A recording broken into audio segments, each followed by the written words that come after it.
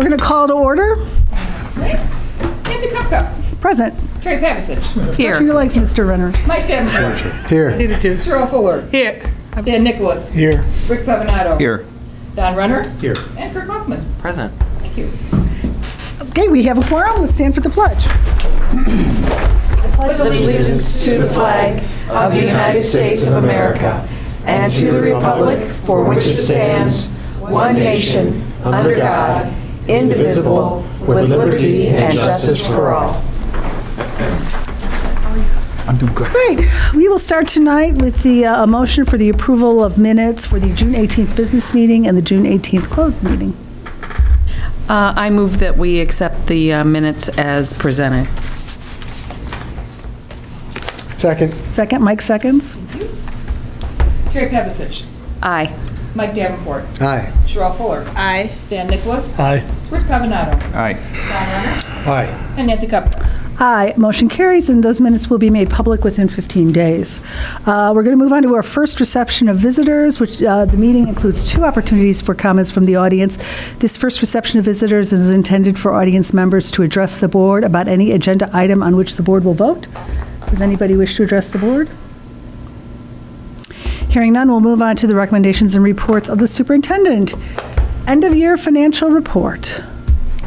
Okay, I'm going to drop up the fund balances. This is our third report of the year. We do one for the the second mid-year point, third quarter and fourth quarter.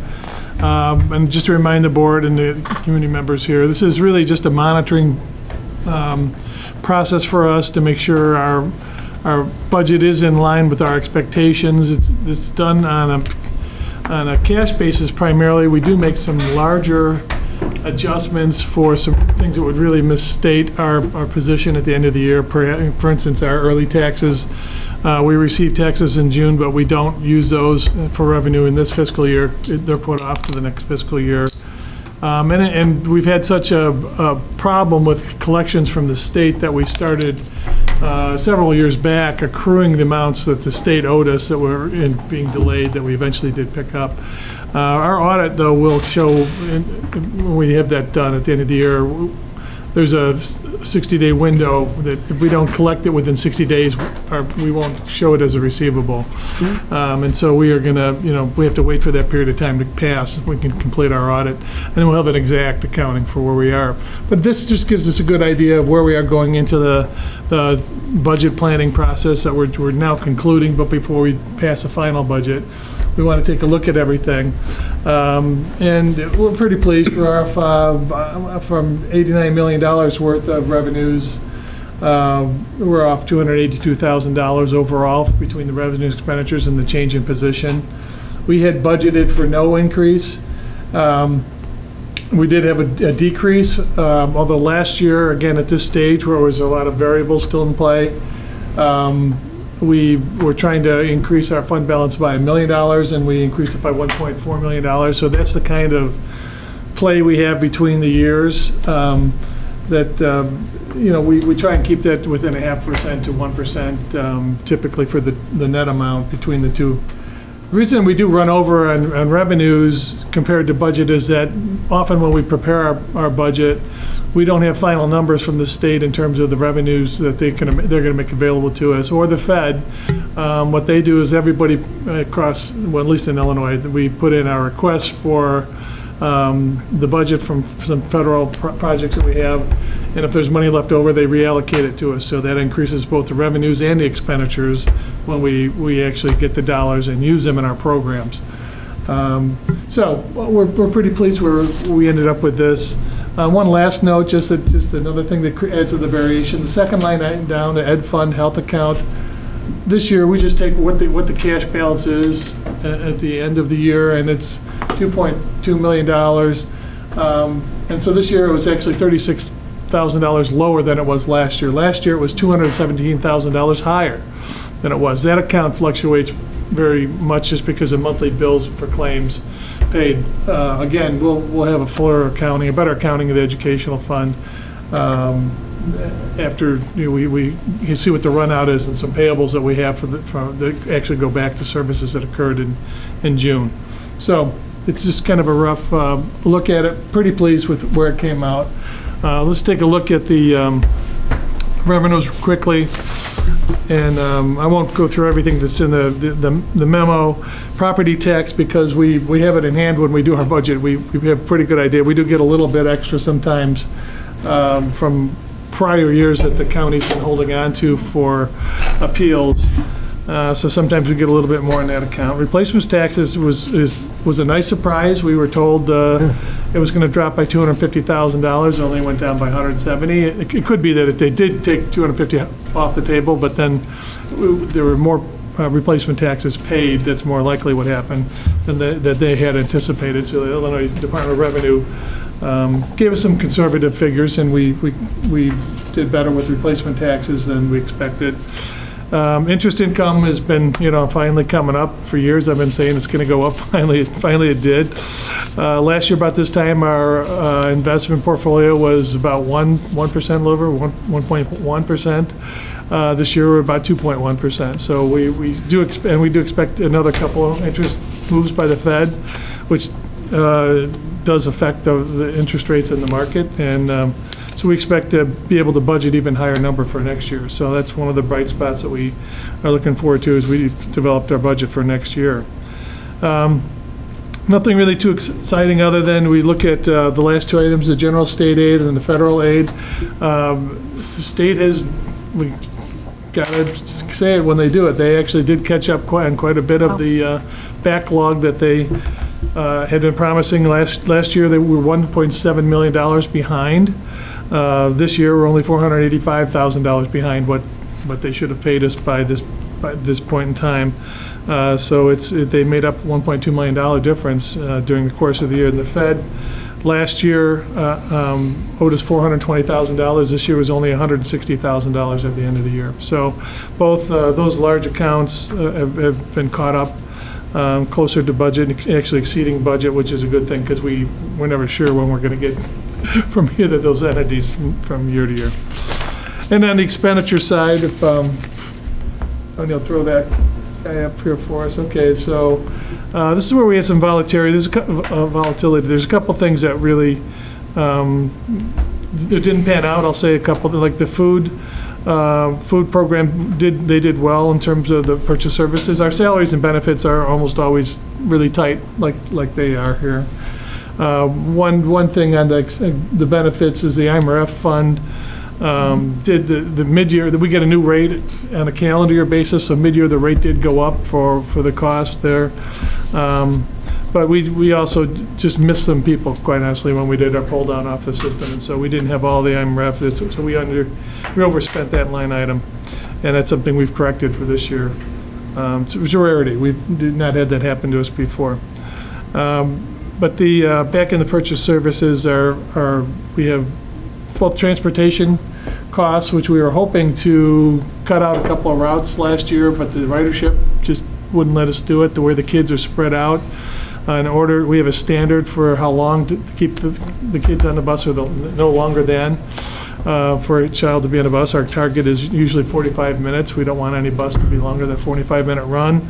And we don't want more than 40, if we can, 40 kids on a bus, even though there's seats for, I think, 44 or 46. There's some kids that, like me, I needed a full seat when I was a kid, so we allow a little bit of room for those guys. And then our legal bills we've been we have some legal issues this year. We've been fighting some lawsuits, and so our legal fees are up a bit, all contributing to that purchase services overspending, a little larger than we normally expect.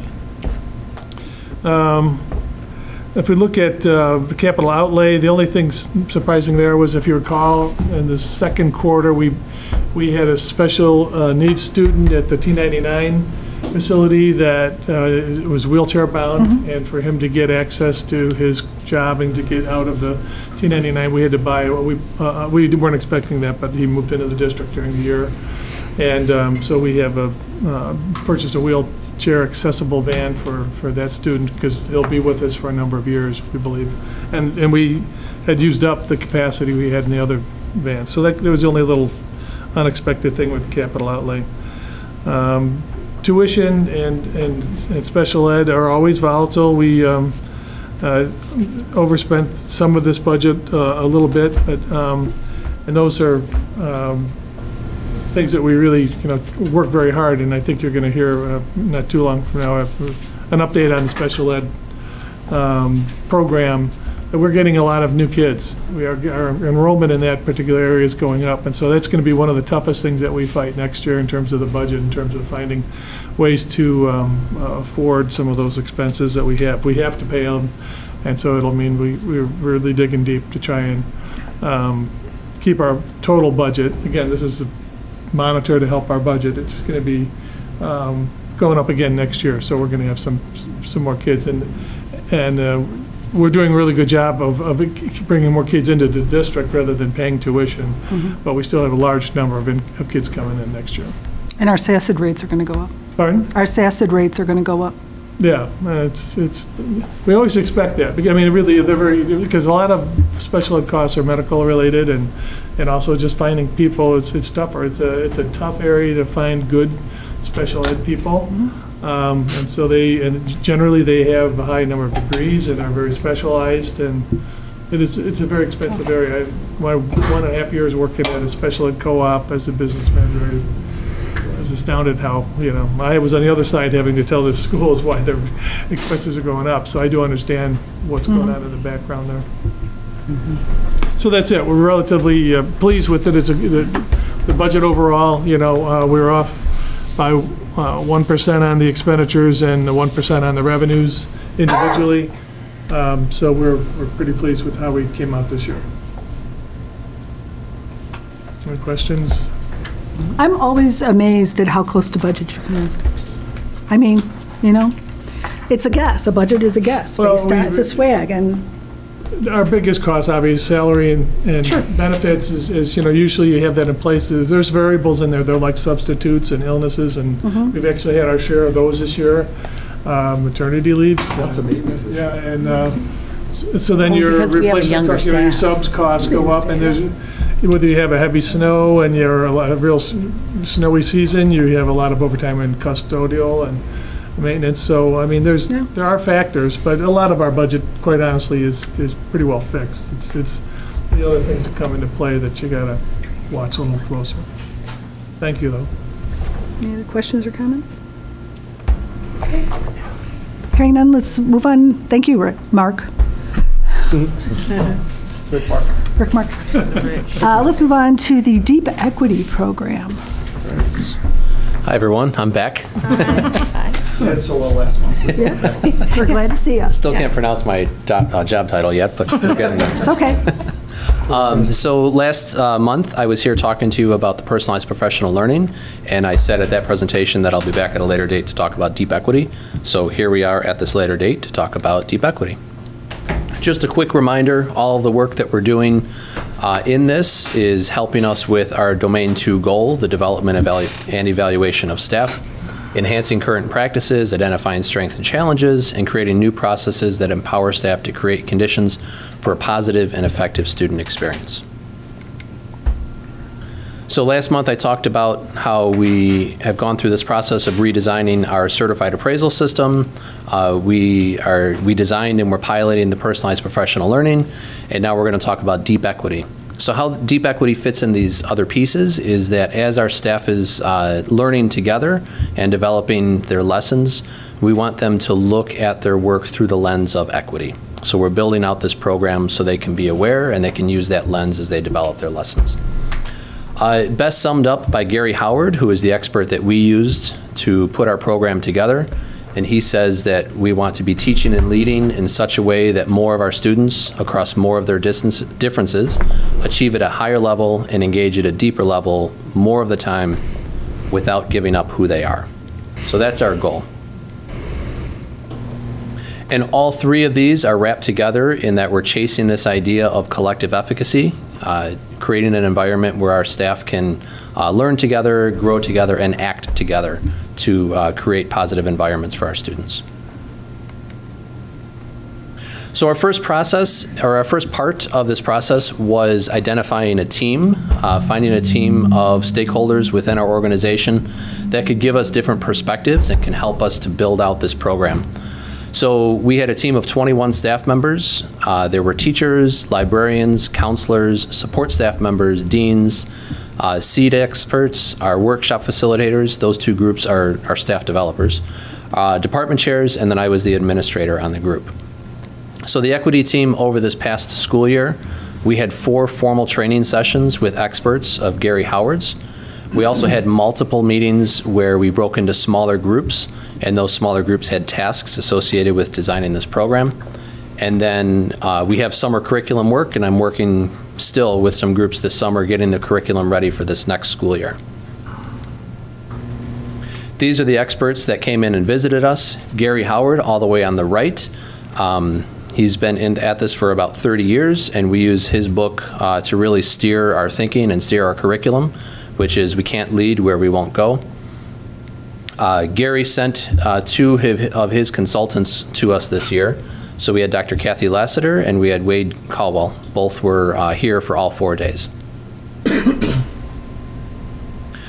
So a brief history on this subject within District 99. In 2015-16 school year is when we started SEED. And as we prepared for that, we trained 4 of our staff to go and become facilitators of SEED. It's been very successful, a lot of great feedback on it, and we continue to run it. So we usually run 2 sessions of that during the school year, and then this summer we ran a session to accommodate our staff that can't meet during the school year. Could you just remind everybody what SEED is? Sure. That is a program that is focused on internal reflection, reflecting on who you are, uncovering your biases, and being aware of that as you interact with people and being aware of what their perception is of your actions through their lenses. And that abbreviation is? Seeking equity. Yeah, thank you, Ed. Seeking educational equity and diversity. Okay. Through diversity. Thank you. Very good. So the staff like that. The one piece of feedback that we've received from that program, though, is that they were hoping to get a little bit more in terms of how can they apply that to their workplace. So they see the value in the internal component of it, but they would like more of how do I apply this to the classroom or any other role that I serve within the district. So the spring of 2017, we had a faculty session regarding equity. That session included videos of students expressing themselves and explaining what their experience is like within our district. It was really good for our staff to hear from our students. And then at the end of that school year, June 9th of 2017, we brought Gary Howard in on our Institute Day, the last day of the school year. And all faculty had a session with Gary talking about his deep equity process. So then this past school year, on opening day, we had another session where the faculty was reflecting on what Gary had said and talked about on June 9th. And then we started to get into how can we apply this into our workplace. And then at the same time, we identified that equity team, and then that equity team, we met throughout this past school year to plan what would a large-scale implementation of this program look like. So this is what our implementation is going to look like. I'll start on the right side of the slide here. We realized during this process that to do this with fidelity, we're going to need to spend multiple days on it with people really taking us deep. So we're going to do a 4 full-day workshop with participants in this program. We're calling it Deep Dive into Deep Equity. So it's 4 days of really starting out with the beginning of this program, which is building tone and trust among the participants, and then working our way through that process to applications in our workplace. Because we can't train everybody all in the same year, we decided that this upcoming school year, 2018 and 19, our target audience for the workshop is going to be our administrators and our department chairs, so that way they are ready as their staff start to take this workshop to lead those conversations in their departments and within their schools. And then 2019-2020, we're going to open it up to all staff. So this is a little different than our instructional workshops in that this will be open to all staff, not just our faculty. So anybody that works within our organization will have access to this and will be able to That's really good. participate in this. Will it be 4 separate days throughout the year or 4 back to back to back to back? 4 throughout the year. Okay. Spread throughout the year.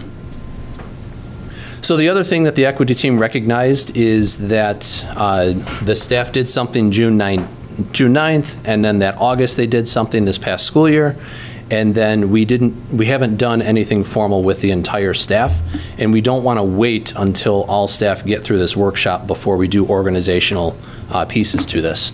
So in parallel to this workshop, we are running all staff sessions throughout this next school year. So we're starting with opening day. There's an 80-minute session, and then we have 4 of our late start mornings throughout the school year, spaced throughout the school year, also 80-minute sessions, and those are all staff also.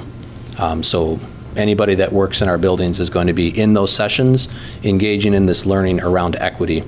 And then our administrators and department chairs, they're doing that, but then they're also doing this deep dive 4-day workshop. So, indulge me for a second. Yeah. A lot of good information, but what does this look like from a teacher perspective? I see the implementation, I see kind of reasons we're doing it, but in a practical manner, how is it applied, and what do the teachers actually go through as this deep equity is being implemented? Sure. So this deep equity is it's a 4-phase process, and it's designed that the team that you go through this process with is the team that you go through the whole time. So it starts out with building tone and trust, so creating an environment in that learning space for the adults to be able to fully express their views, uncover their views. We move through a personal journey, which is uncovering seed-like stuff, uncovering your biases and your thoughts. We do some work on social justice, and then once we do that, then our final session is, let's talk about how we can apply this to our workplace. So it will be lesson planning, classroom applications, anything within the classroom. Could be the curriculum, it could be procedures within the classroom for the teacher to apply it there. We're changing this a little bit because this deep equity program says classroom applications, but it's all staff. So we're changing it from classroom applications to school-based. So our secretarial staff, their 4th day is going to be designed around within their workplace, how can they apply these things that they learned on those first 3 days. I guess also, like you said, you're doing curriculum work this summer. Mm-hmm. What part of the curriculum are you changing or adding? Not student curriculum, professional development curriculum. Oh. So what's being taught during that workshop, and then what's being taught during When those it late does start get days. down then to the student level, what would, like, as a teacher, what could I expect be doing different under this program than what I'm doing prior to this program? Yeah, so I'm not an expert in all curriculum areas, but that's the reason why we want the administrators and the chairs in first, so they can start to think about how is this going to be applied into our social studies or our science or our PE. And at the same time, we work in PLCs. So the idea is that this program opens up ideas, and then when they get into their PLCs and their department meetings, they're the professionals and they can figure out how, as a group, they want to modify. Okay. Is this so much, I'm sorry, were you done? Oh, yeah. Yeah. Is this so much, though, about changes to student curriculum as behavior change for teachers? It can be both, right? Okay. Right. You know, because I really commend you, because we know from organizational theory that you have to get leadership on board first.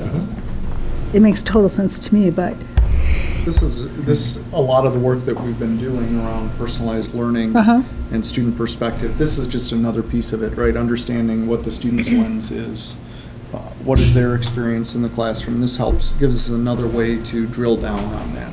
okay. And are we anticipating getting student leadership in? Like we have student leadership on the board? Are we anticipating getting It's a student good leadership? segue to one of my Oh, slides excuse me. here. Thank you. I looked at the slides earlier, maybe I'm just, It's coming.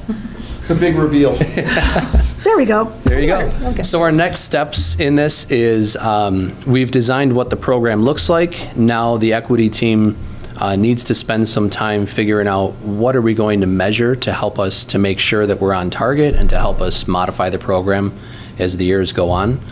So that's one piece we're going to figure out this next year. I talked about the center column there, which is our implementation. And then the other piece, I've talked to our consultants. We're meeting with them 3 times this next year. And so part of the meetings with them is going to be checking up how is the implementation with adults going, but then them walking us through this process of how do we design a student program for this also. So we're starting with administrators, department chairs, we're moving into all staff, and then we're designing a program for students.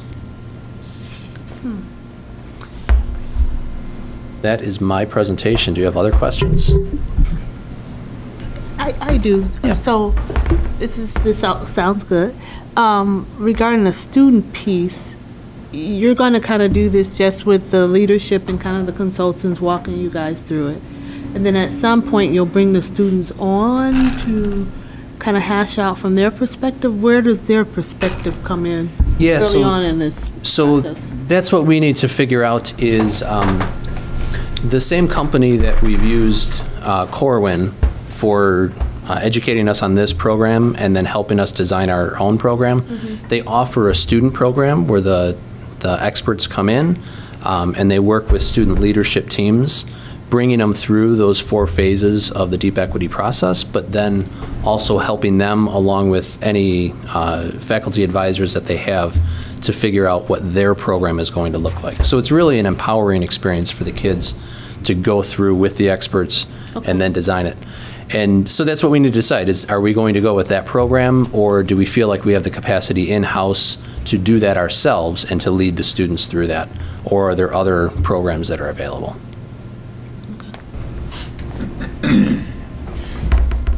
I think it would be interesting, just throwing this out. First of all, I commend you because I think this is great. Thanks. I think this is fabulous.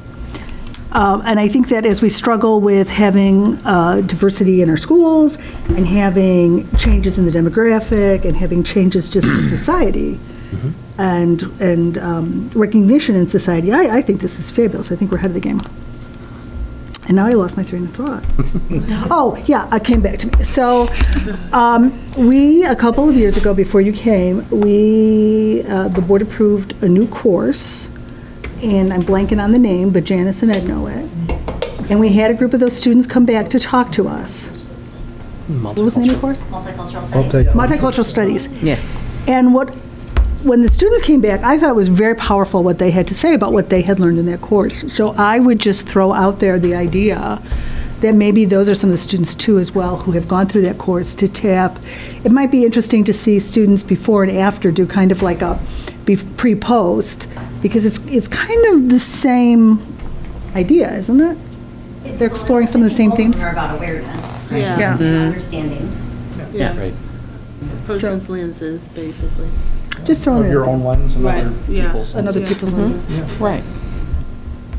But Yeah, thank you, that's because this right. is great. As we get down into the identification of students, then Ed and Janice will help us figure out who those kids are that will help us. All right, thank you. Comments or questions? Good. Thank you very much. Student handbooks. Every Going year- from the esoteric to the, yes. Yeah. Every year, the student handbooks, the discipline sections of the student handbooks have come to the board for approval, and then they become board policy.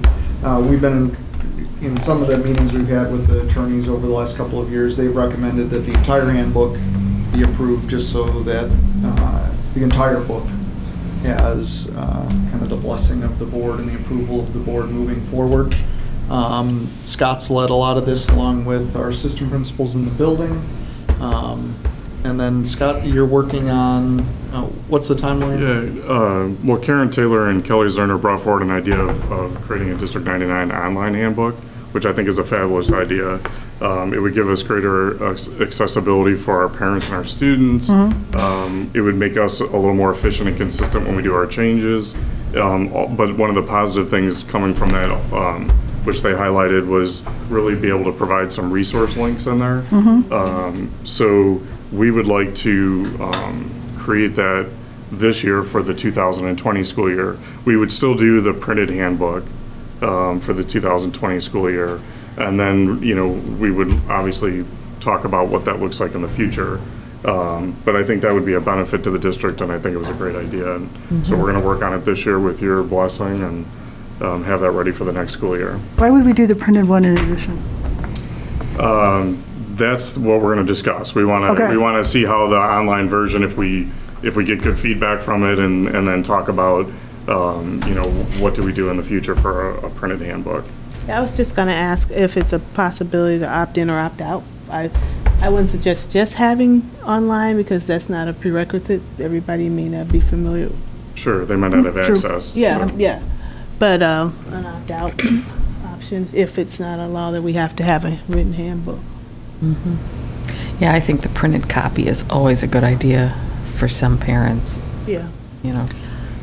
So this is coming up for approval For this year's.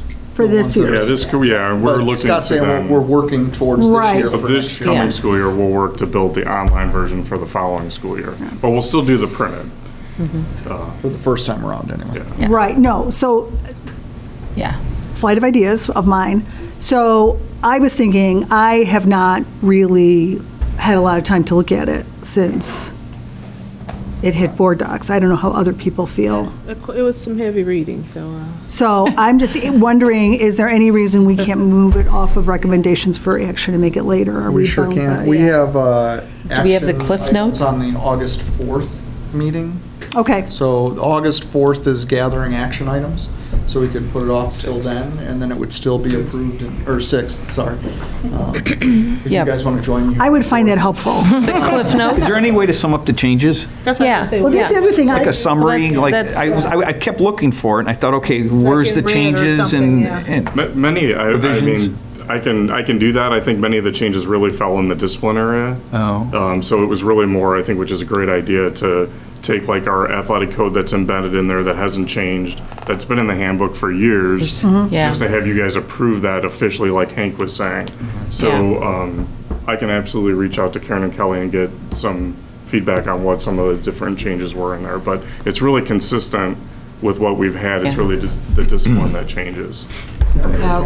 Almost no changes, Yeah. except adding e-cigarettes and those kind of things to some Okay. smoking. okay. Otherwise, Which I think we sent you an earlier. Which we approved. Yeah, we did. That was part of the Yeah. discipline. Already. Yeah. Presented that a couple months ago. Again, it's really the stuff But I that's think, been you know. the staple of the handbook.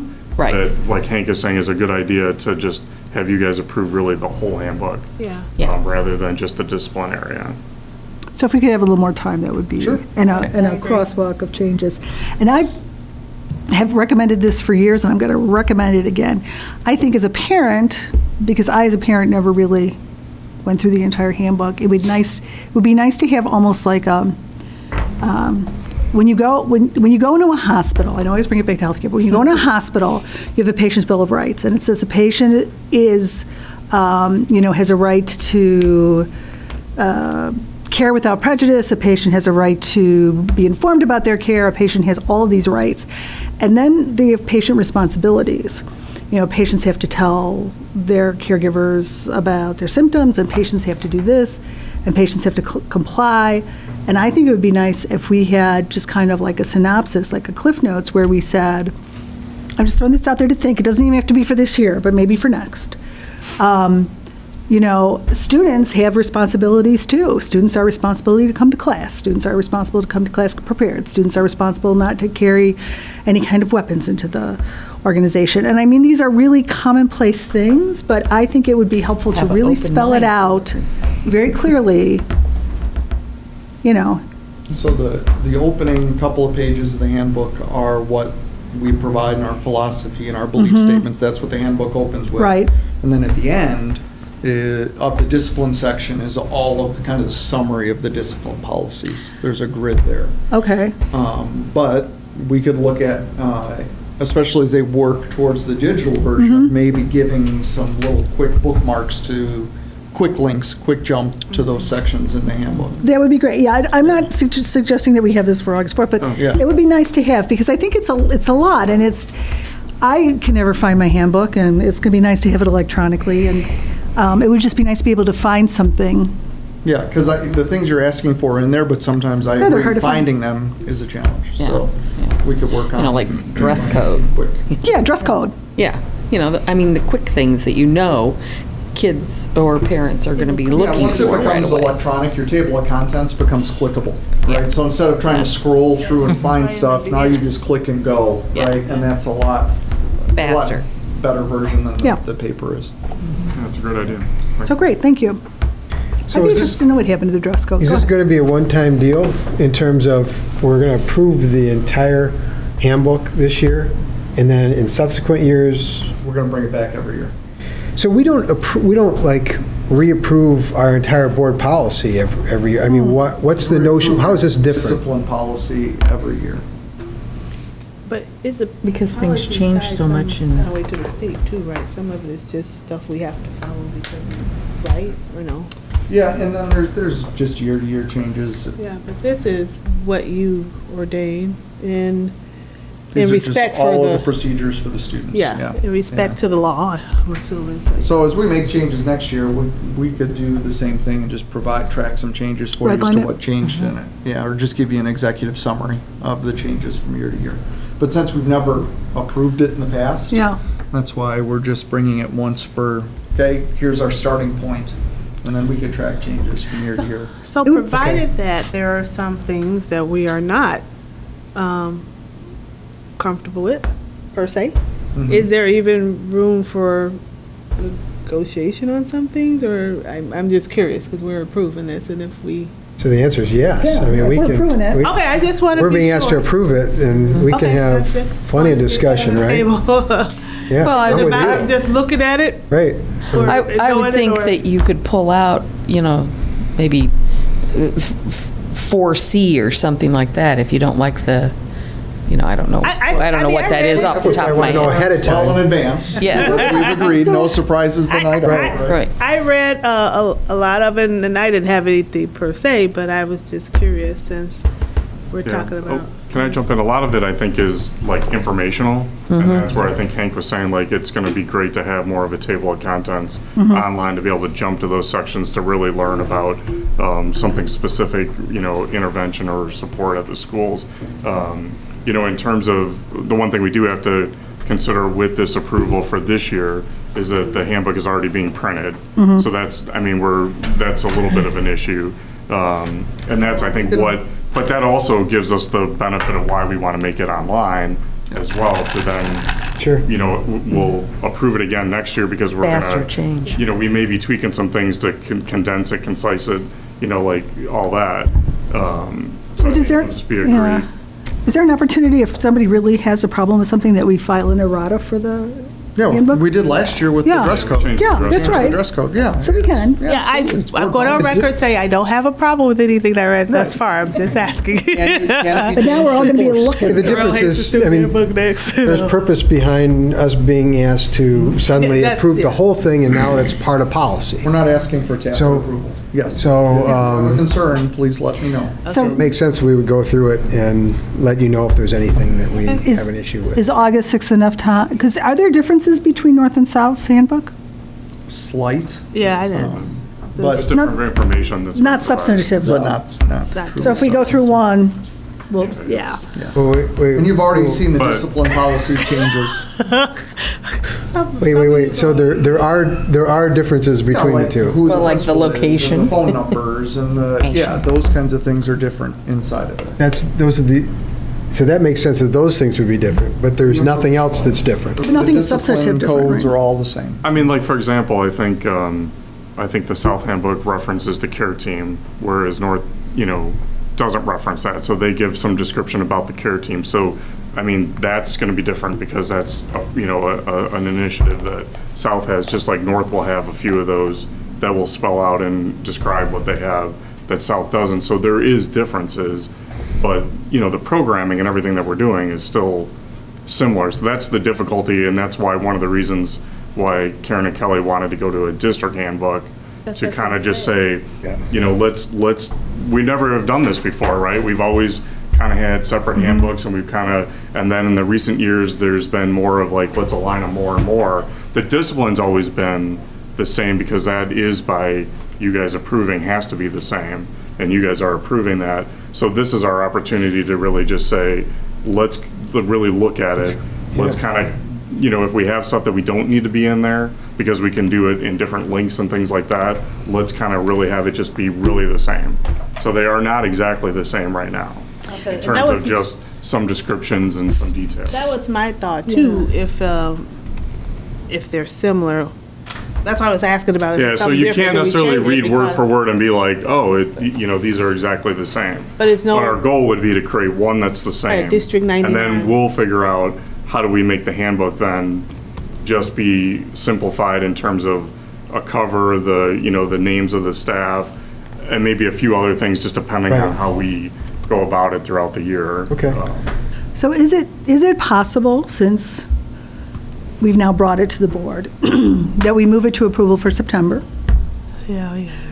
That gives us time, that gives you time to put together a crosswalk, if you will, about what the differences are. I don't think we have to worry about like the principal's name or the phone numbers, but anything that is different care team, different. They're very similar. I know, so it shouldn't be, it should be one page. And I'm going to jump in, but I think Hank's main point, which I totally agree with, is that, like we have, like, say, the code of conduct, and you guys don't technically approve that, and that's where he's saying that the attorneys and his idea of approving, I think, is a great idea. So it's like those things that are, I think, the critical pieces of approving a handbook. But yeah, I can absolutely go through and try to look at where some of the differences are, but they are similar. There's just going to be some of those things about care team, other things that are different. Anything that is a little bit substantive. Sure. Not absolutely, yeah. Ed versus Janice or anything like that. But that would be helpful. Many of a good portion of it states what's already board policy, right? There's a lot of the handbook spells out in common language a lot of times what the board has already approved within policy. So really there's big chunks of that, there's the discipline code, and then there's the informational stuff around it. I would prefer an approval date before the school year starts. That's what I was. Yeah. Can we have it in place before the school? Because the students get it, isn't it? Well, it's printed. It's being printed. It's already printed. Yeah. So we would have to inform anybody if the board chose to change something afterwards, which is fine. We've done that before. I'm all right going through, though, by August. I'll do it quickly to go through and give you. We can get you that by the August 4th date. I would say we do it for August. Doesn't stop us from continuing, if you haven't had a chance to go through as thorough, I mean, we can always bring something up in October if there's something you see then, right? He said we're going to do it yearly, so. It's just to the point that we don't want anybody to just give tacit approval. Gives us an opportunity to read it. I'm going to be honest, I didn't read the whole thing. I didn't either. I glanced through the table of contents because I didn't go to board docs until this morning. So, well, I know. In the summer, I'm right there with Nancy. I didn't go till today either. Yeah, I went last night. Just to clarify, then we're looking at the 20th. No, the 4th. Or the 6th. The 6th. The 6th. Oh, the 6th. I'm sorry, there is no 4th. I thought you said it was the 4th. I said the right date. Yeah. Okay. All right. So that's what I want to know. Do you want another night to discuss it on the 6th? The kids will come on the 17th. Kids will come on the 17th, but I can do it by the 6th. Can everybody do it by the 6th? Yeah, I think that's important. Yeah, sure. I think that's important. Can you do that? He's looking a little sick. I think he's going on vacation. I will be on vacation. But you read it from cover to cover, right? Yeah, he hasn't memorized. He's going to try to. This is what he does for free time. Yes. Is this what you do in your free time? Let's move on. Is that okay? Please proceed. Rick, is that okay? We'll start getting you information in the weeks leading up to it, so you're prepared on the 6th. Okay, great. Great. Sounds like a plan. Thank you. Cheers. Who knew that would be such a... Hey, that's You weren't going to like Disney World or anything. You're all good. All right. So that will not be. We will not take any action on that one tonight. So we can skip that one when we get to action, and then introducing Ms. Lisa Ballo to discuss some special education services. Good evening. So thank you for the opportunity to get to introduce myself to everybody. My name's Lisa Ballo. I'm the Director of Special Services here for the first year in District 99. So we're just going to go through a pretty quick agenda tonight to really kind of give you an idea of the financial outlook for students who are outside placed within special education within the district, what my role has been this year, some great outcomes that I think that we've really done in a very short period of time, and then some next steps moving forward. So there's me. Just a little bit about me so you know who I am. I'm not just, you know, who is this person. I live here in Downers Grove. I have for the last 13 years. I am a Cubs fan. You had me till what if everybody was a Sox fan? We could have, that was a risk. Oh, no, that's okay. That wasn't Diversified administrative. Yeah. The only thing on in my house are sports. So this is my son's 8th birthday party. So he's 8 years old. But third generation in Downers Grove. My husband grew up here. His dad grew up here. So there was no other place that we were allowed to live when we got married. So I started out as a special educator, also was a dean for a number of years, assistant principal, and then have been a special ed director for the last 9 years now. First year here in District 99. So for the financial outlook, what I kind of wanted to start with is good news first, right? Mark alluded to some of the things that we're looking forward with next year with some increases, and we will talk about at the bottom of the slide there. But wanted to just look at this year. In just this year in 17-18, we actually ended up saving approximately, I think I said 190,000, I think it was 188 to be exact. But we actually ended up having 8 students just within this last year that we brought back to their home school. So either to Downers Grove North or South. These were students that were originally outside placed at a wide variety of placements throughout the suburbs, which also includes T99, where we brought students back to. And then we also had 3 students that were attending outside placements who were dropped due to non-attendance. So that's where that $190,000 comes in for just this school year, okay? And the reason why I think it's important to kind of just talk about this school year, and then you'll see that second bullet point, is just by those few number of students, $2 million within the next 4 years will be saved by those moves. Because when you think about those students staying with us for a fair number of years, and many of our students, as many of you know, through our T99 program, stay with us. Many of our just significant students stay with us until the day before their 22nd birthday. And so when you make a move on one of those students when they're maybe potentially a 9th or a 10th grader, you can consider the savings that we would get from that. And most importantly, yes, it's a savings, and obviously we're all happy about that. But the number one priority, and what I'll talk about a little bit in the outcomes on a future slide, is that our number one priority for these kids, and why we're here in special ed, right, is to get our students ready for life after school services. And the best way to do that is to get them into their home school, have access to the general ed curriculum as much as possible, have access to their regular ed peers and their community. And T99, for example, really does a great job of that, of getting our kids into our community. And so when they're done with T99 and they're living here still in Downers Grove and Woodridge and surrounding communities, they feel comfortable here, they know how to access things, and they're successful. So that 190,000 I thought was a really good number for just a very short period of time this year to get to know approximately 75 students. We have a fair number of students that are outside place. So to get to know them and their families this year, and to make those moves within this first school year, and then to obviously realize over the next 4 years that additional savings. Just a quick question. When you say outside placed, what are you referring? So we have students that their needs exceed what we can provide for them within Downers Grove North and South. So all over the suburban area, all the way up through Palatine, Evanston, sort of all over the suburban area. I spend a lot of time in my car. We have students that are placed at a wide variety of schools to meet their specific needs. And like Mark alluded to, some of those are very medically focused, some of those are very specifically focused to maybe students who have autism.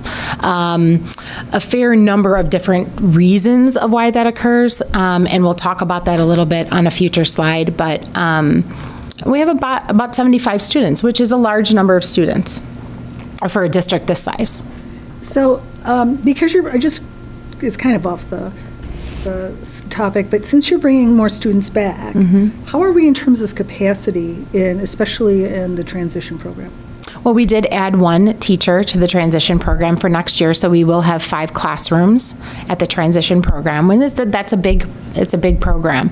But what I think is really unique and wonderful about T99 is that students aren't showing up at 8 a.m. and staying there all day and leaving at 2:30 p.m. They're in and out of that place in the community, right, where they're supposed to be, either on jobs at the YMCA, volunteer opportunities, and doing things with their peers, which is what we want to simulate, right, which is what their adult life should look like. So you can accommodate, I guess, more students than you would typically think because you're not all there at the same time. But then the last bullet point that Mark talked a little bit about is we are really kind of projecting about an $800,000 increase for next school year with this population. And really what that equals to why that's coming about is we had 8 students this year who will be outside placed for next school year that came from their home school, so either from north or south to one of these outside placements that I'm talking about, and 3 of those 8 were students that were in lieu of expulsion.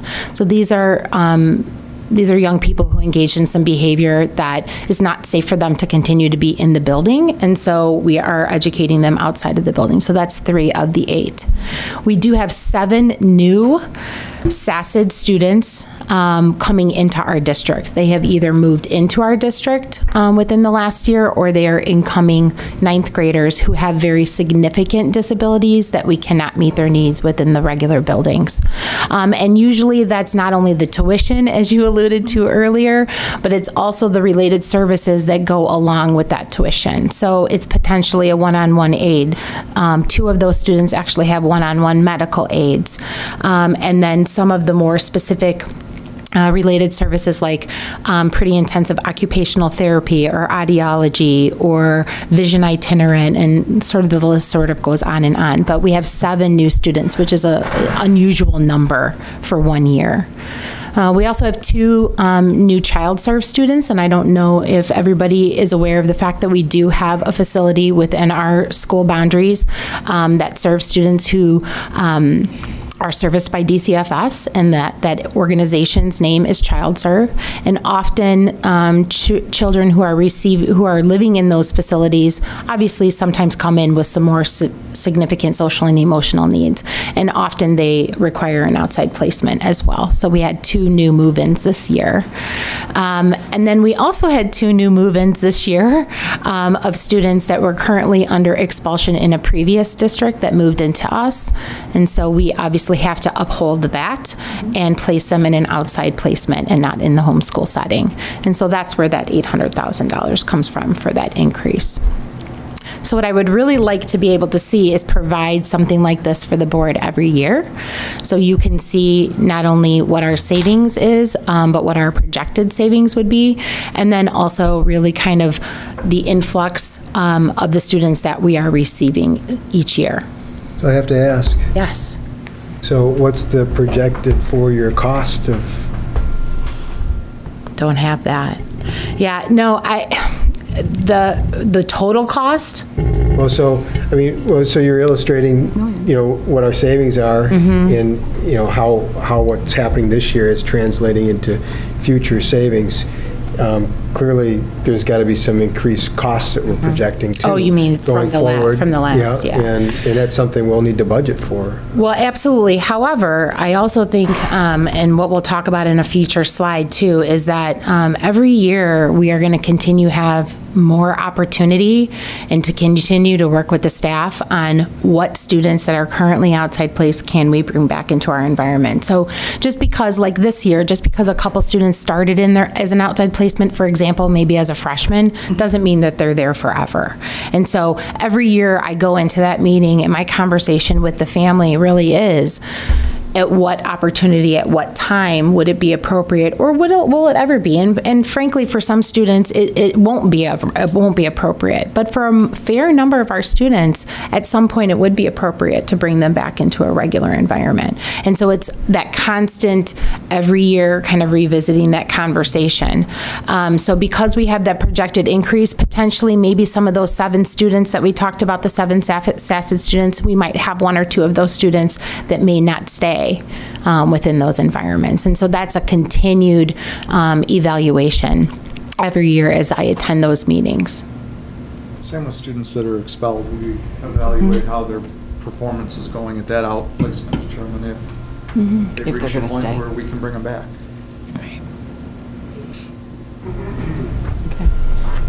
So really what my role is, I sort of just broke it down into the 2 domains that you all are familiar with the student experience and then the development and evaluation of staff.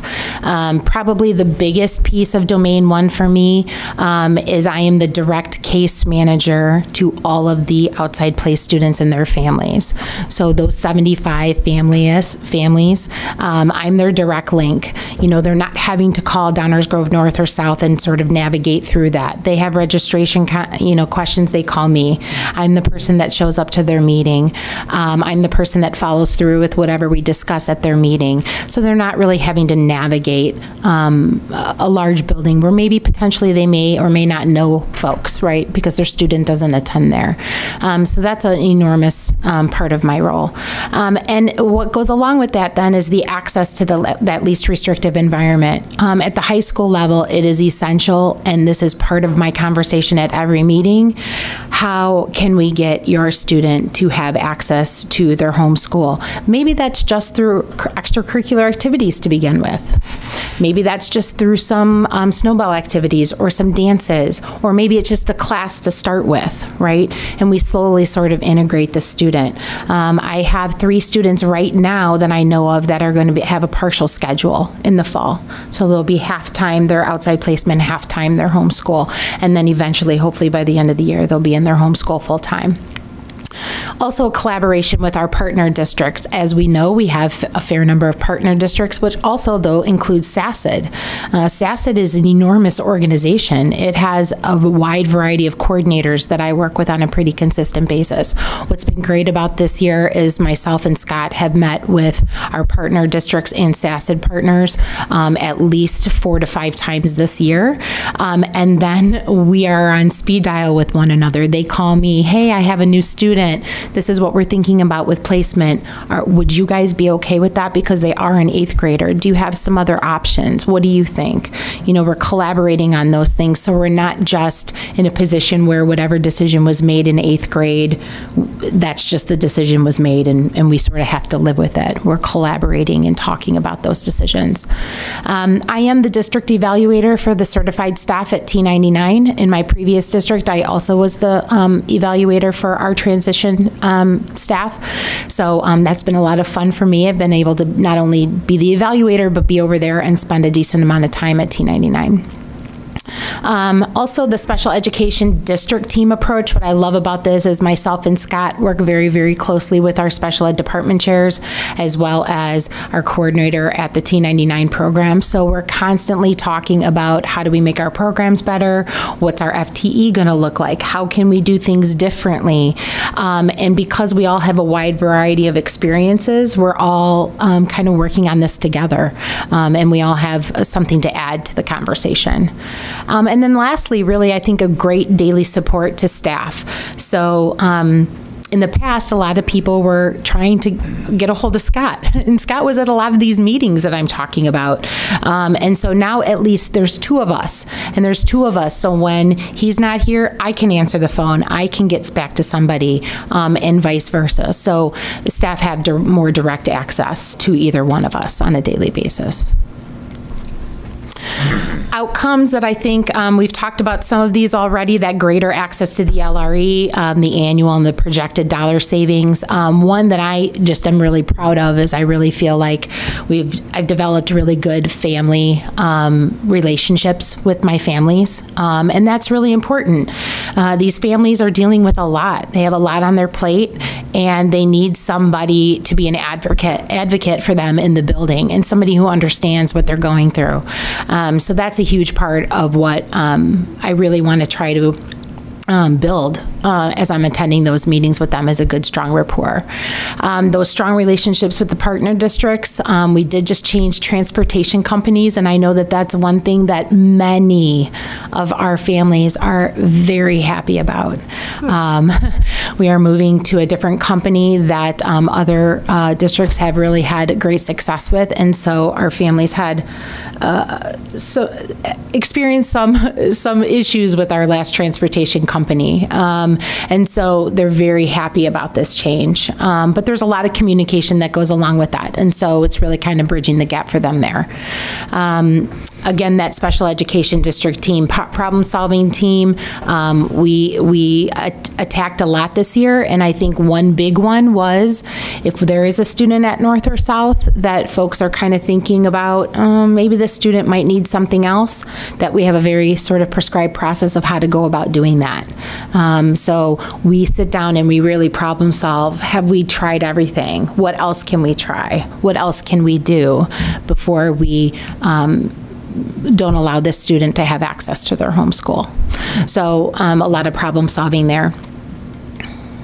So next steps. One of the things I'm really excited about is the folks at SASD asked me to be on their autism committee. It's going to be a 2-year process where we're really looking at not only our current students who are on the spectrum, who are in need of outside placements, but what the other districts are that SASD serves, and to see if we can look at what programming we could have that might look different within the SASD organization that might assist some of those students. So I'm really looking forward to that. Communication to parents and partner districts. I'm going to put together a series sort of letters and informational pieces for 7th grade parents. So as they're going into their 8th grade year of special education, that they have an idea of what that high school process looks like, right? Because I show up to those 8th grade meetings for all the students that are currently outside place, and so parents just, it's not the first time they're hearing it at an 8th grade meeting, is that they've got that information going into that. Scott and I have also been working on working with our related service staff to really kind of document what they do with students in our home schools, who those students are, how much time they're spending with them, what they're doing with them. And then, of course, the ongoing evaluation of our outside place student data will be something that I keep a very close eye on and be able to come back and provide these reports on an annual basis. And then lastly, really looking at our special education programs within our buildings and what professional development needs they currently have. We're going to be working next year on as you guys know, we hired an LEA for North, so now we have one at North and South, and it's really that time and availability for those folks then to be spending with our staff and our teachers to work on some professional development pieces that as it relates to student need. Okay, any questions, anything? So Scott was handling all this on top of everything before we, wow. Yeah. Because this is sounds a lot. Like you got your plate full. Yeah, So- yeah. But it's working together with a really nice group of people and putting heads together and not having to do it by yourself. Special ed can be kind of a lonely place when you have to do it by yourself. So when you work with other people who have a wide variety of experiences, it's nice. Sure. What is the reputation of District 99 with regard to, if I'm a parent with a child who has special needs, am I considering moving to this school district to have my child attend District 99? What's the general reputation there? Well, that's a great question. We were literally just having this conversation last week because I alone fielded at least 5 phone calls this year of my student has an IEP, this is what, their services and needs are. we're moving to Downers Grove. What can you tell me about Downers Grove? I've heard I'm supposed to move to Downers Grove.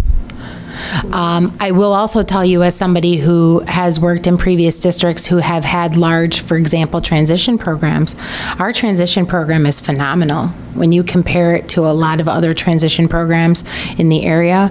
And when I say phenomenal, I not only mean just from the staff perspective of who works there, but the level of programming and the level of outreach that those staff provide families. We have staff going with families to help them bridge that gap from when my student turns 22 to adult services. That's a real level of service that not a lot of transition programs provide. So it's a blessing and a curse, right? Because we have more and more students on an annual basis, which is why I think we see that increase. But we're providing a phenomenal service to these families who are in need. Thanks. Mm-hmm. Thank you. Mm-hmm. We get some state aid for those students. We're not bearing the correct cost of facility everything. placements. We get and actually a bigger cost, which is not a bigger, but another part of the cost is transportation services for that. And we are still, those two items are still outside of this evidence-based model.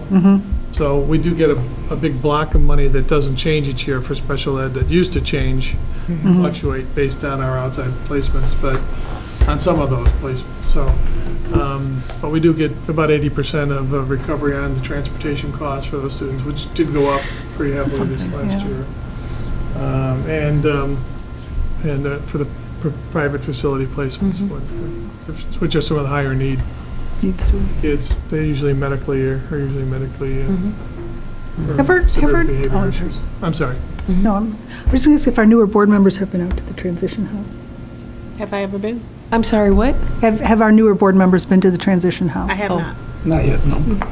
I was there When school gets up and going. this spring. We should probably have a meeting there. For a visit. We're really proud of it, but you know what, you asked a question about where's this going to be for the next couple of years with 800.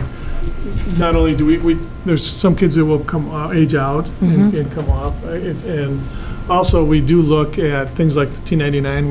We do look at, now we took one student in from another school last year as a tuition to offset some of the costs, and we, time to time, we started looking at our programs to see if we could pull together enough kids from our own district and maybe with some others to house them in district or have our own in-house program or in-district program rather than paying SAS-Ed or another one. So those are the ways that when we get, the numbers get to the right point, you say, okay, we can probably sustain this, because you don't want to do it for 1 or 2 years. You want to be able to sustain it. And T99 has been, I think, a magnet for some of these other kids and communities too. So, I mean, we do it right when we do it, and we save money because there's less transportation costs.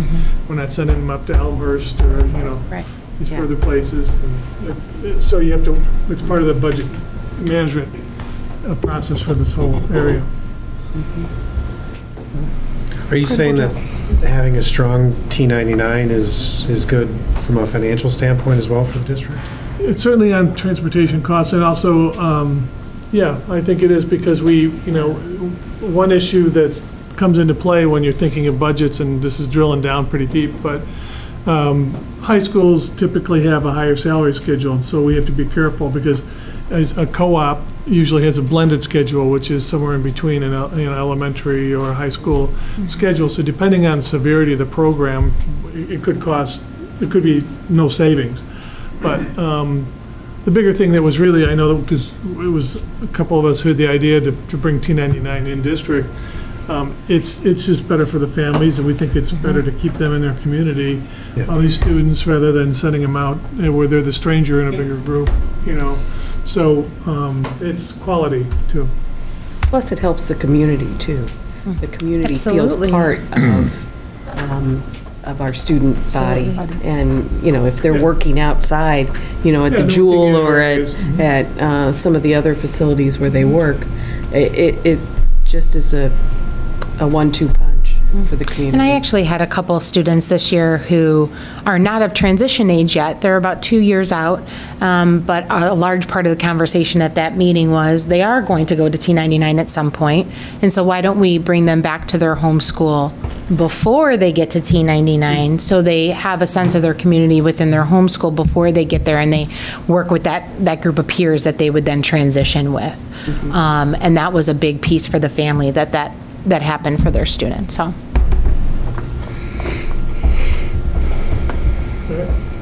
Very good. Thank you. Thank you for your report. Thank you for everything you do. And Thank you. Thank you. Go.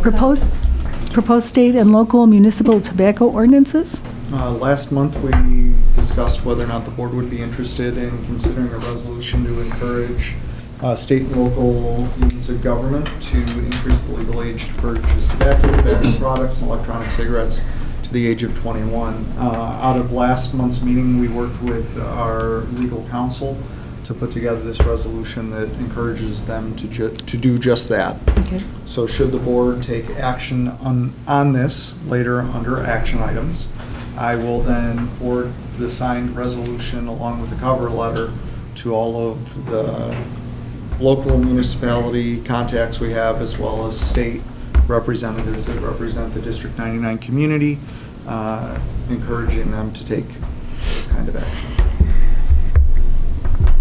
Discussion? I think the number should go to 78. Start with 21. Took me a moment to hear what you said. Oh. Okay, master facility plan progress. I have a quick presentation. The board, I'm sorry I didn't get this to you till today because we didn't meet until this morning. So this is hot off the presses. We met this morning, and these were the agenda items we went through. So I will provide you some quick updates on each of these items going forward, starting with the air conditioning project. South is ahead of schedule, where north is on schedule. All the equipment should be received by the end of this week to complete the project. So once all the stuff is here, then it's putting it in place. The guys this morning said that they would have provided pictures, but it's pictures of a lot of like pipes. So nothing exciting at this point. But right now we're sticking to our timeline that the system will come online somewhere between August 10th and 13th. And then once there's bodies in the building and everything else, then we kind of balance that system out. So we might hear complaints that the building is too cold for the first few weeks of school until they get that balance in place. So that'll be a different complaint than we've ever had. That'll be new for them. Yeah. So.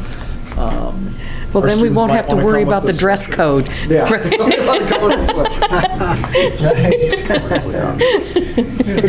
They said that takes somewhere between 2 and 6 weeks to balance out the system and get it cooking. Yeah, spot heaters. Spot heaters. Yeah, that'll be a new challenge for us to navigate. So, but this is going great. So all of the prep work that Jim and that team did leading up to this summer has really paid off. So moving forward where we should on that. We started discussing, again, the outdoor improvements. The theme team met on this earlier this spring, and now they brought back some preliminary ideas and drawings to the core team. Some of the things we're looking at is increasing our bleachers up to about 3,000 seats. That's about a 500 or plus increase on each side of town. Each of them with about 42 wheelchair seats and 32 companion seats in the first row of the bleachers, which will be brand new for us. Great. As we've discussed with the community, squad rooms and some storage underneath those bleachers. And then also remodeling our visiting bleachers. We haven't seen the diagrams of those yet, so I can't give you counts, but we're out of that theme team. The request was a 750 seat bleacher with accessible accommodations and storage underneath.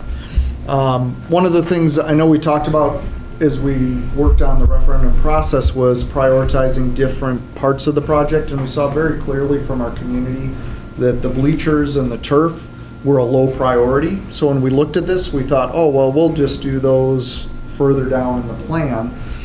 But as we move around stuff inside the space, we may need to, or inside the building, we may need that space under the bleachers for usable space, and we may need, or we know we will need the water retention space under the artificial turf at South to make up for the increased footprint at South. So although those are low priorities for meeting the needs of our community and our school, they might be high needs in completing the project. So we might, although it's a lower priority in our community's wishes to just pull this whole thing off, those things might get done earlier. Going on, we also have been discussing the idea of these prototype classrooms, since there's a variety of new furniture coming in across the building and some new classrooms coming online as a result of the master facility project. We have 3 classrooms, as I mentioned last month, at each school. Before school starts, those will have new flooring, walls, lighting, taking advantage of a lot of the advances in LED lighting and controllable lighting for those classrooms. And obviously we'll paint them. And then because of the time it takes to receive some of these items, the walls will be outfitted with writable surfaces that have magnetic features, so you can attach stuff to the walls and surfaces, as well as new furniture that is the different types of furniture we want to try out. But the lead time for that'll show up over the course of the fall and will be here by winter break. And just a reminder that those prototype classrooms were designed with both students and staff in the room, looking at what we think should be tried in those spaces. So going on, we also looked at the second rough draft of what some of the preliminary designs are for the major projects around the building, and sent back ideas for changes so that we're ready here as the teams come back in August and students come back in August, and we have some community meetings I'll mention later on. Around the end of August, we'll be ready to start showing this to the different teams and ultimately to the community. So we're getting closer to that in the preliminary designs, but very draft, rough sketches at this point. And then we started working through phasing, so we can break down what order the phases of the parts of the plan will come online, when things will be torn down and rebuilt, and that also helps us get better budgeting numbers in place for each of the phases so that we can go out for construction management and get a quote for that in August as well. Going on. So just some quick timelines that have been updated and some events that I want you to be aware of. August, as we mentioned, air conditioning comes online during the month of August. Starting on August 1st, we'll be doing, with some members of the theme teams and core teams, going out to some other area schools and looking at some of their spaces. As teachers and students come back, we'll have those theme teams looking at the plans to make the third round of changes in those drawings. We'll begin looking for a construction manager and going through that process that'll come to the board later on in the fall. And our first community meeting will be August 28th, where we'll show off some of the work that we've done at this point, up to this point. Going on in September, you'll get the true public viewing presentation here at a board meeting of what the designs look like. Of course, the board is being provided some of the draft information leading up to that. And then we'll share all of the information with the public where it's at. We'll make probably in September a recommendation for a construction manager. And then we have a requirement, we would do this anyway, but there's a requirement to invite a certain radius of households in our neighborhoods to come in and have a very targeted meeting around what the impact could be for their households. So we're going to hold that meeting on September 18th here. We'll do one school first and then the next school right away after that. And then we'll have a second community meeting the next night.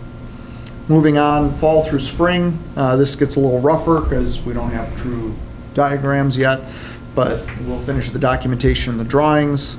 I left off somewhere in there, there's planning and review from the village.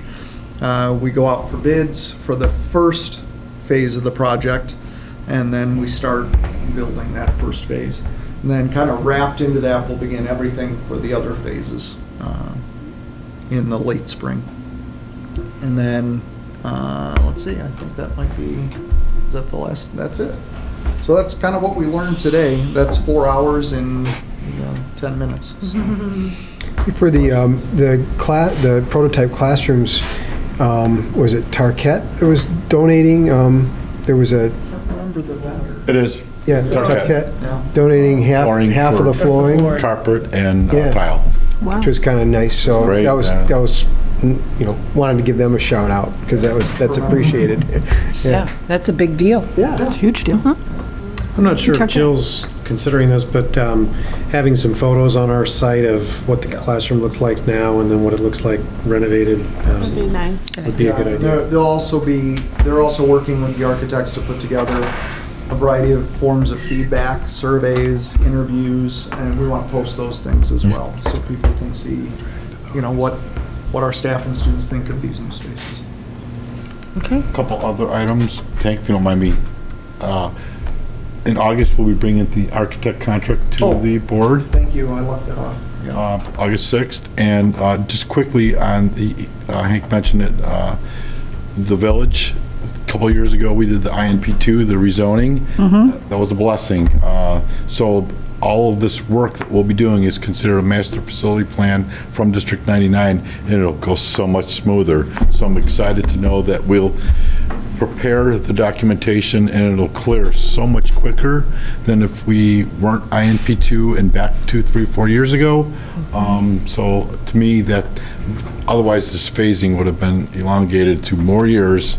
So I'm very excited and I'm happy that we're working with the village on that. Great. Go ahead, Terry. You know exactly what I'm thinking. I know what you're thinking. When's the electronic sign going to go in? Oh, boy. Okay, moving on. This morning. No comment. It should be noted, the zoning, we will be able to get our permits much faster, much easier, because we did debate this issue a couple years ago, and it was the village working with us to help create this entity that we fell in with those parameters. That will help this go through much quicker. Oh, yeah. INP Sign or no sign. rezoning for big, Good Sam, the college, and there's 3. Right. There's only 3 or 4 that fall in that category. That there's a lot more to play with and with neighboring and the people. So it's 100 times easier. Thank you, Village of Downers Grove, and thank you, Jim. Yeah. Okay, sure. I would just say, having seen some of the preliminary designs, I'm really excited. Yeah. Specifically the learning commons at both campuses, I think the community is going to be really happy with what the preliminary designs look like, and I hope that, it generates a lot of excitement in the community. I agree with you, and I would just add that, it's not just the aesthetics of it, it's the fact that how students learn is changing and how teachers teach is changing, and it just all goes along. I mean, it looks great, but it's just going to be such a boon to our students and our faculty. Yeah. The usefulness. Really important. Anything else? Yeah, I got goosebumps. Okay. Dr. Seeley, have we had freedom of information We requests? have. We've had 6 that we've responded to. Thank you. Okay, moving on to the consent agenda. We need a motion to approve the personnel report, appointment certified, leave of absence certified, transfer classified, the personnel report, retirement certified, resignation certified, retirement classified, resignation classified, as well as the financial pages and the closed session minutes and verbatim recordings. I need to draw attention to the revised personnel report A from what was originally posted in the board docs. There's a correction to the Kara Morrissey appointment, certified staff, .6 fine arts teacher. We've corrected the step and changed the master's to master's plus 15. Or was it master's plus 30? Okay. So we're still appointing the same person, it's just the terms of the contract have changed. Thank you, Pete. It's correct. Duly noted. So moved. So moved. Mr. Davenport. Second. Ms. Pavicic. Thank you. Mike Davenport. Aye. Terry Pavicic. Aye. Sherelle Fuller. Aye. Dan Nicholas. Aye. Rick Pavanato. All right. Don Renner. Aye. Nancy Kupka. Aye, the consent agenda passes. We'll move on from recommendations for action. Taking A off the table, we'll go seek a motion for the approval of the resolution to encourage an increase in the legal age to purchase tobacco products, and electronic cigarettes. I move we accept this resolution. Thank you, Terry. Second. Terry Pavasich. Aye. Mike Davenport. Aye. Cheryl Fuller. Aye. Dan Nicholas. Aye. Rick Pavanato. Aye. Don Renner. Aye. And Nancy Kupka. Aye. Thank you. Motion carries. Moving on to new business policy committee report, first reading. I'll actually turn this over to Pete, since I was on vacation when they met. I would like it noted for the record that with Hank absent, we had a record short duration policy. Very efficient. I'm going to take the floor back from Alrighty then. To summarize, the policies that you have here largely consisted of changing abbreviations and dashes in most of these policies. This is already taking longer than the policy meeting. We had a new policy, I thought. Wow. That's an accelerated Placement. Correct. Yeah, there is the new policy. About that one. I'm sorry, I missed her. Oh, no, I'm just making it even as fast as the meeting without Hank. You do have questions about it? Yeah, that was the Yeah. one that I had questions Right. about. Yeah. That one was added in response to a change in state law. So it doesn't change anything we're doing now. It essentially formalizes that it's part of our policy that we have Okay. programs and policies for the accelerated placement of students. Okay. And before there wasn't? There was, we didn't have practices, we didn't have a policy. So things like which students go into English 1 honors. Do students come in at Spanish 2 instead of Spanish 1? Can our students come in at Math 2 based on coursework that they took in middle school? We've had those processes in place. We didn't have a formal policy recognizing that there's a way to do that. So this won't change our practice in any way. It just formalizes a policy saying we should be doing this. And there was a new law that requires us to put that in policy. The law requires you to have practices, which we already had, but it also requires you to have a policy that says you have those practices. So And as long as they match, that's all that matters. There's actually no matching. It's just saying that you have them. Oh. It's just there's no overlap with any other standing policy, and Oh, okay. All right. this is all press language. Yes. So, Cool. Okay, I'm good. All right. Anything else? okey-dokey. Thank you. Moving on to our second reception of visitors. This is the second reception of visitors, which is intended for audience members to address the board on any topic pertaining to Community High School District 99. Anybody wish to? Hearing none, we'll move on to communications and announcements. Len. We have not met. Say again? We have not met. Give them a nod. Okay. SACID, I have two things of note. They extended the school year programming for SACID credit recovery, and it's been very, very successful. And they have begun construction on the southeast side of the building to build out additional classrooms for their students, and things are moving along swimmingly. 99 Education Foundation? We have not met. We will meet in August. Okay. IASB, anything, Mike? No report. No report. Okay. Our upcoming board meetings, August 6th, we'll have a special workshop meeting at 6:30 p.m. here, and August 20th, a regular business meeting at 6:30 p.m. here. We are going to be moving, I need a motion now to move into closed session for the appointment, employment, compensation, discipline, performance, or dismissal of specific employees of the district or legal counsel for the district, including hearing testimony on a complaint lodged against an employee or against legal counsel for the district to determine its validity. So moved. Terry moves. Second. Mike seconds. Terry Pavasich. Aye. Mike Davenport. Aye. Cheryl Fuller. Aye. Dan Nicholas. Aye. Rick Pavanato. Aye. Don Renner. Aye. Nancy Kupka. Aye, motion carries. The board will be moving into closed session. We will be returning to open session afterwards. There will be no action taken in open session, so y'all should go enjoy the rest of your evening. Thank you. Thank you.